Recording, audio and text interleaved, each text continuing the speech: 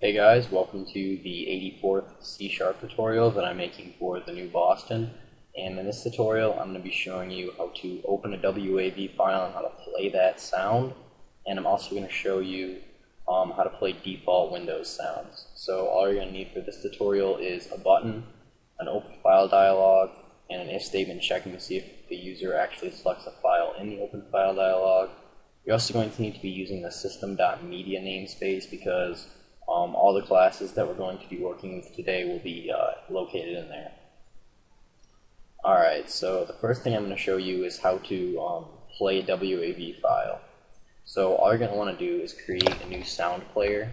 Just type out sound player. I'm going to call it S, and just set it equal to a new sound player.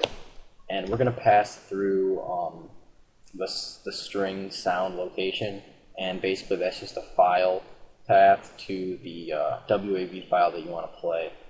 So we're just going to do ofd.filename because it'll be whatever WAV file that the user opens in the open file dialog. And in order to play that, you're just going to want to use the play method inside of the sound player class. So now when we open or click this button, you should get an open file dialog. Then we'll create a new sound player using the path to the file that the user opened in the open file dialog, and then we will play that WAV file. So now when we debug, we should get our open file dialog. Just open our test WAV. Testing 1 2 3. I don't know if you guys could hear that, but I just made that WAV file pretty quick.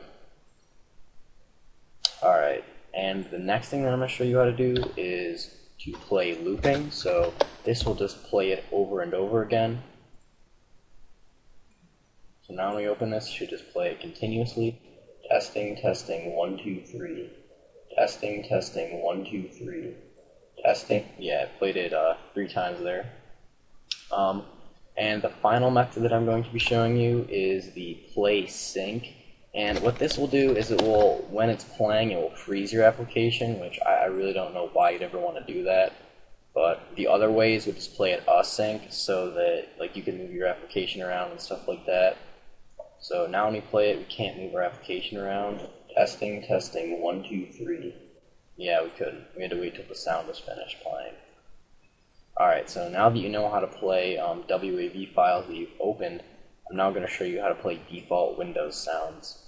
So just go ahead and type out system sounds. We're going to be using the system sound class. And inside of here are some static properties. First one we're going to be looking at is the asterisk sound. And we're just going to do .play. We're going to use the play method to play this sound. So now when we debug here, we should get just an asterisk sound. I don't know if you could hear that, so I'll click it a few more times. Yeah.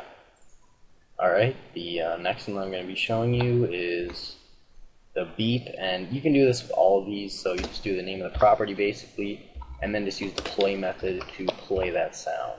So now we should hear a beeping sound, or just a beep. Yep. Now we're going to do the exclamation.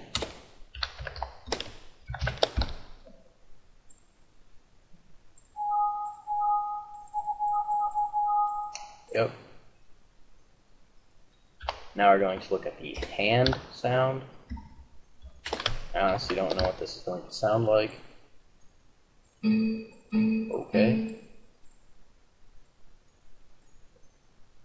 And I think there's one more left. Yep, the question sound.